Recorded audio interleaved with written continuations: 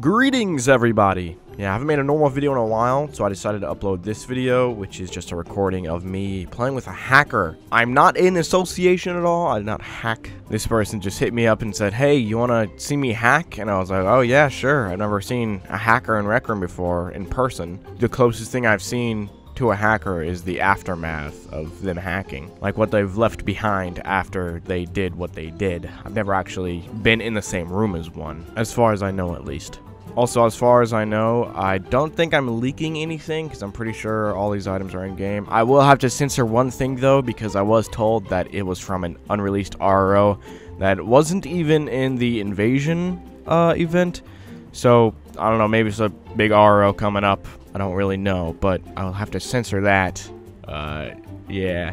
Whenever I saw the item that was supposedly from an unreleased RO, I was actually fairly surprised because I never expected such a thing to be within Rec Room. I don't even know if it's going to be released because, I don't know, it looked really unfinished and it didn't even really have texture yet, so it was kind of weird to look at, but the concept, I think it has something to do with... No, I'm just kidding. I can't really tell you. But it was really interesting. I didn't really expect Rec Room to even think about making such a thing.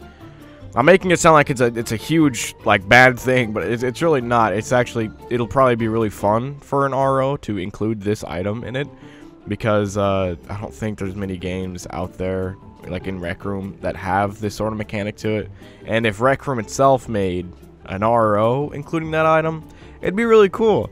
It'd be very, very unique compared to all the other ROs. Also, keep in mind that this video was recorded long before the invasion event, and the item wasn't used at all within the Showdown RO.